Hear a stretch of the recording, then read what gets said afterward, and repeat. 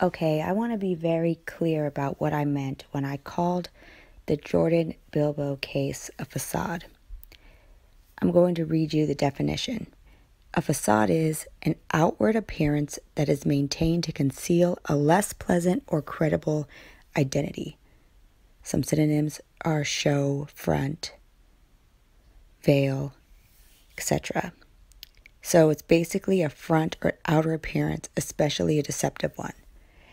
When I say that, I am not talking about the death. I do believe, from calling the coroner's office myself when this first came out, that he is dead. He was identified by his fingerprints. So my heart wholeheartedly goes out to the family. I myself have a little brother by the name of Jordan, who is 23 years old, and I couldn't imagine the pain that they would be going through for the past week, or basically since Halloween. The reason why I feel like things aren't right is not about the fact that he's dead. I want to be clear that I'm not calling this a hoax, and I'm not calling this a psyop, and I'm not calling his death fake. What I'm calling it is a facade, and the reason being is because I feel like every other aspect of this case is not clear. We know who is dead, but we don't know really where, why, how, and everything else. So I'm going to start going into, because there's also a lot of confusion about the family and whatnot, and with the utmost respect, I'm going to be getting into what I have found that could help clear a few questions up for other people, and also give you an idea of where to go yourself to do your own research. So we're going to start with, you know what, let's start with the obituary, shall we? Okay, this is one of the pages. You could find it on the funeral home's website, which is at the top. And it basically there was 2 pages of this, and it lets you know what was written on the obituary. I highlighted the parts that I'm going to be really getting into in this video. It says, survivors include his parents. I don't want to mispronounce that name. It looks like Hasio, nickname Zelly Como of Houston, Texas. And then down at the bottom it says Jordan was preceded in death by his maternal grandfather there in Sterling. And the reason why I highlighted that as well is to let you know that his mother's name is right there. So her parents were there in Sterling, and then Mary Como was his grandmother, as you could see in the middle of this. So that's that. Now, keeping that in mind, we are about to get into a web of confusion, and I'm going to try to clear up as much as I can along the way. Now, keeping in mind that the mother's name, actually, let's go right back to this. The mother's name says that her last name is Como on the official obituary, but then it also says that the grandfather's name, the mom's father, his last name is Sterling. So when I was searching, I made sure I tried various sites, not just one, and I tried the last name both ways, and I would come up with the same results. The mother's birthday is September 1st, 1975. Here's another site. As you could see, 9/1/75, with the last name one way, the last name another way. So that being said, we could say for sure that the mom is born in 75. That would make her 42 years old. Now, keeping that in mind, let's just start with Twitter. I don't remember exactly what day it was. Maybe that was like around the 5th. I started searching for Jordan Bilbo, and I came across, some various things. Google's totally changed what you find in the research results now, but I was able to come across this Twitter page. And at first I wasn't even sure that it had anything to do with Jordan because of the fact that it says officially a sophomore in 2010. I wasn't sure if that was the right math. I don't think that's the right math. But I found it, interesting because if you click on this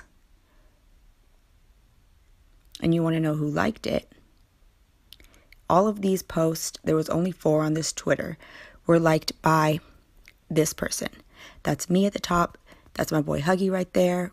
We've been pretty much working on this at the same time, trying to figure this out. And then there's this person, whoever this is, that liked all of this page's tweets. So let's look a little bit more intently at this.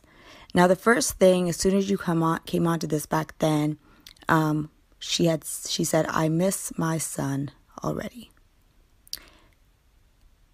Already seemed odd to me if he was dead, but I didn't think too much of it. This is where it gets kind of interesting, though. There's a new tweet actually today. It says, "I can't, God help me." When you go onto it, someone says, "What's going on, sis?" If that is or isn't her sister, if her son just died, you would think that it would be obvious. Somebody wouldn't have to ask what's going on. But this person, this event-driven, if you guys haven't seen Huggie Pacino's YouTube video about about this guy, I really highly suggest that you check it out because it's just a joke. So this page, whoever this is, they tweet so much and so often. Also, I found it very interesting that when you go to the likes, it tells you not only what they liked, but you could notice the dates. So let's just scroll down here. She was liking something in 2017. Then she liked the Jordan Bilbo tweets, which means that she literally found out that he was dead and started going onto Twitter and found any and everything that has to do with Jordan and started to like it. None of those posts were liked prior to his death. This person found out he was dead and started to like every single tweet that had to do with him. This person, Waves on Slim, said, "Shout out to my little cousin Jordan Bilbo." More than one time. Okay? Clearly, that's Jordan's cousin. But what this person did, whoever this person is, and I'm going to get into why I feel strongly that this is not Jordan's mom. She says to this event-driven guy back on the 7th, tweet me on my other page. She was telling him. Well, the other page is Jordan's mom, not him. So I was like, okay, that's kind of weird. She has another Twitter, I guess, and dedicated to him. But then when you go to it, she literally just made it on the 7th. On the 7th, that was the day that she made it. So that it would have no affiliation or correlation to her other Twitter. Now she's talking to people on this, and she's, supposed to, it's a brand new, I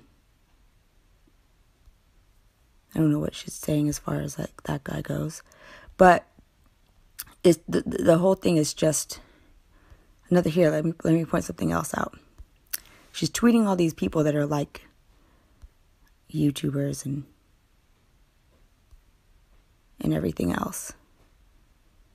But that guy that is Jordan's cousin, that she liked his status. Oh, she tweets too much for me to find it, so let me just go to my photos.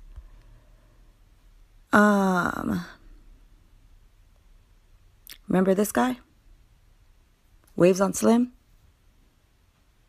The guy that she had liked the status because he was talking about Jordan a couple years ago.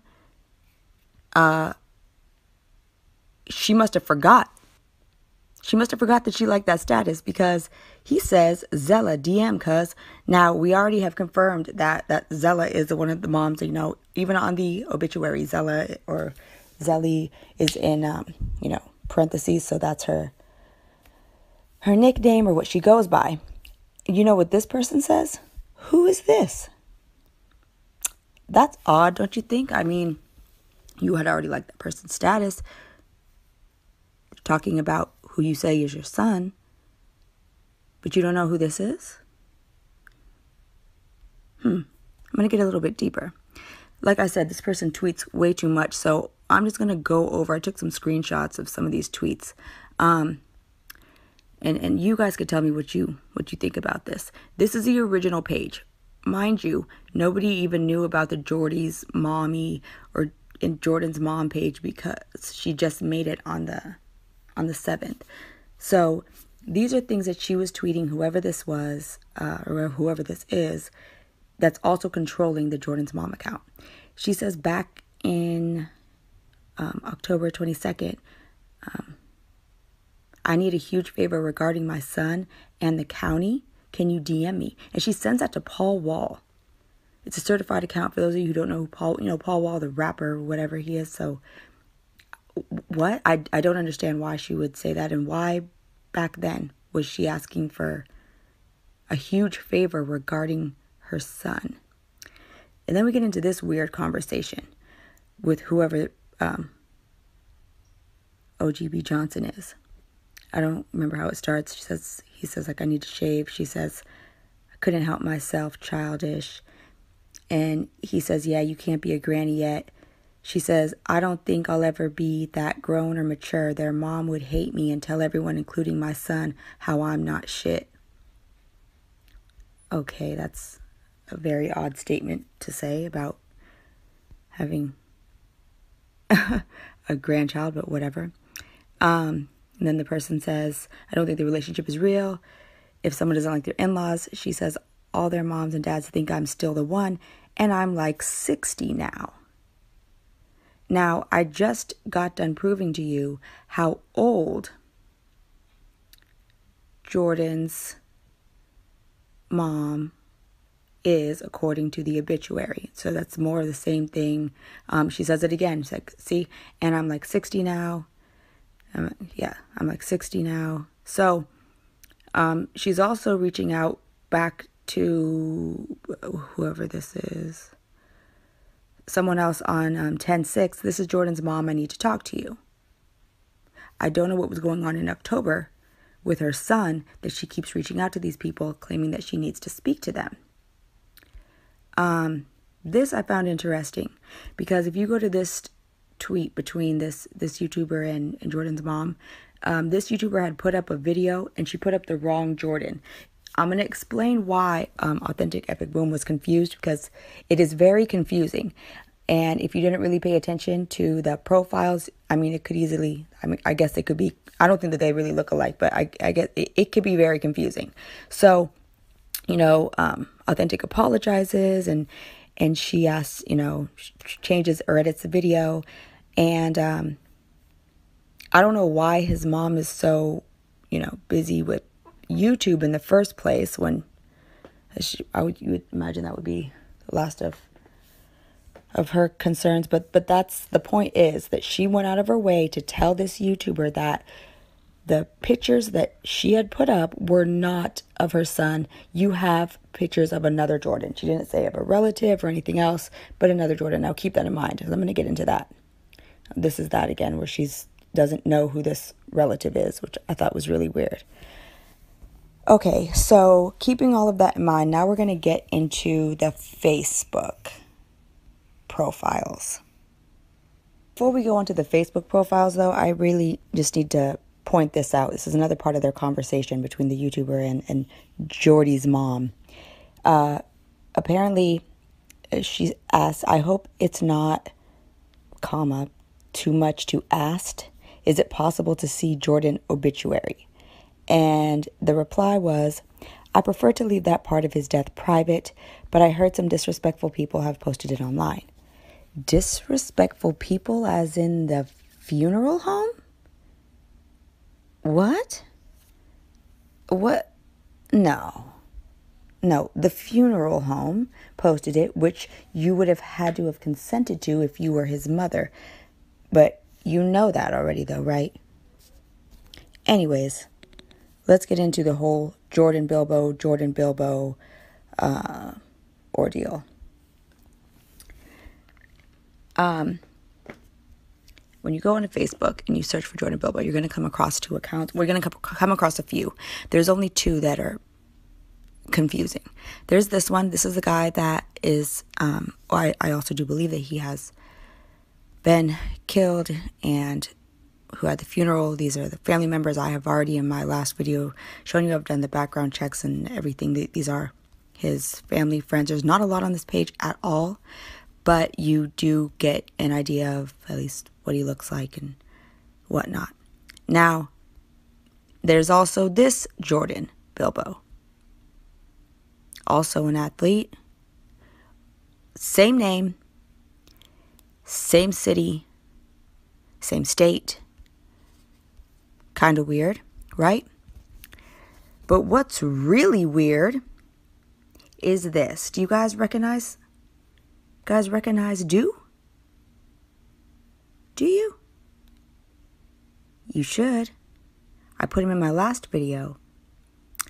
He is, let's see.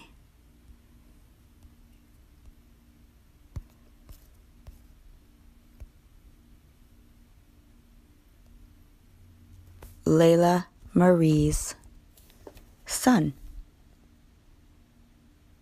Remember who Layla Marie is? That's the aunt of Jordan, the Jordan that supposedly just passed away. She's also the mother of Leonard Do Lambert. Let that sink in for a minute. The aunt of the Jordan that just passed away, her dead son is on the Facebook page of this guy. It was his profile picture actually twice. Kind of weird, isn't it? Let's talk about some other weird things. This guy's social media presence died in 2015.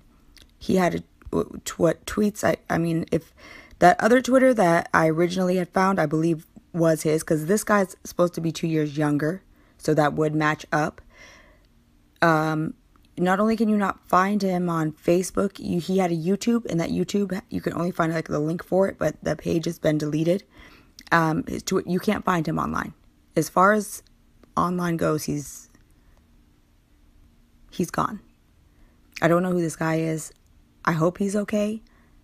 But we're going to get into how weird all of this is. It's like everything is morphed together. This lady says, that's my profile pic too. I'll change it later. Let's check her out. Some lady. What's her profile? What's her cover photo? Oh, my 60th, happy 60th birthday to my beautiful mother. Huh. Well, you know who else? 60. I'm not saying that she's controlling the original Twitter account. I'm just saying this is a 60-year-old, not who Jordan's mom is supposed to be. But when you go onto her page, okay, you're going to see pictures, whatever. She also stopped posting around the same time that the Jordan that she's related to. Let's go into her about. She goes on to say that her full name is Linda Marie Bilbo, which is important because I've made it that much easier for me to really be able to do background check and research her. Now, these are supposed to be her family members. The Jordan that she had on her page it says that that's her grandson. That's what that says. But let's look at some of the other family members. Let's start with this Angel. Angel Barnes Taylor. Okay, that's a family member, right? That's what it says. You'll notice on here, she's posted. She posted that picture November 5th and October, whatever. She hasn't. You're not saying too much or whatever. Nothing really seems alarming there. Until we go on to Layla Marie. Gonna visit her page once again.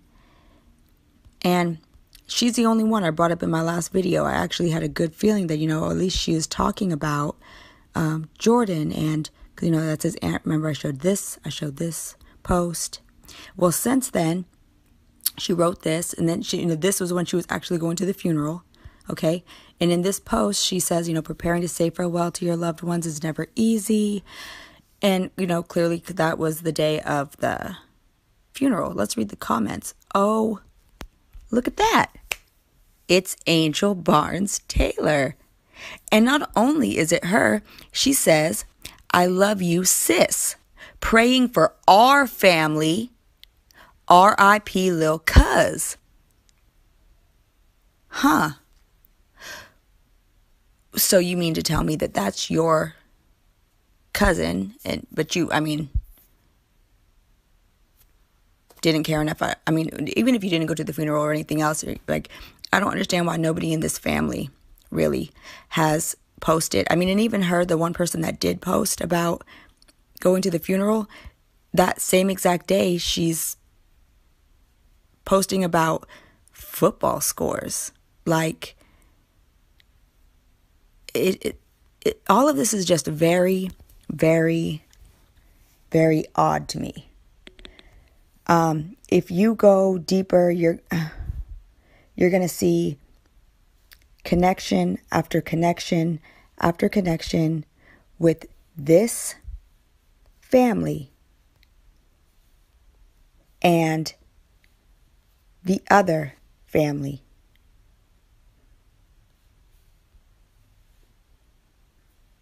Yet everybody related to Jordan, this is the Jordan that passed away, not his photos, let's go to his friends. Let's go to his friends and let's go to Bilbo so that we, go to some of his relatives. Let's go to his sister. Has she said anything about her brother being dead? No. The stepmom? Wow, no, they're too busy living it up. I guess. Wait, no condolence, nothing, huh? These names are on the obituary, so I'm not reaching here. They're on the obituary. These are his relatives. She is married to Jordan's father. Let's not forget this lady. This, is it Jeree Braxton? A lot of people were assuming at first because was the first one, I think, that uploaded that picture of him and his mom as her profile picture. This is a picture of her from the funeral, and I was really disturbed at the fact that she's taking a selfie and smiling. It just kind of seems inappropriate. Just seems weird. Now, I really want to say that I mean absolutely no disrespect to this family and the people that I've mentioned in this video, because I understand that they did lose someone. But you also have to take into consideration that when we have Raven Brown coming out claiming that it's a friend's boyfriend's murder, and that's how we find out about this, and the people that are listed in the obituary, their profiles on Facebook and social media are non-existent when it comes to Jordan. It's reasons like that make people assume that it could be a hoax. I don't believe that that's true. I believe that Jordan is dead. But you can't really get mad at the world for assuming maybe something isn't true and getting confused when people seem to be intertwined. I also am very concerned about this guy, and I just want to know that he's okay, alive and well, because both of these Jordan Bilbos from Lake Charles, Louisiana, just seem to be gone.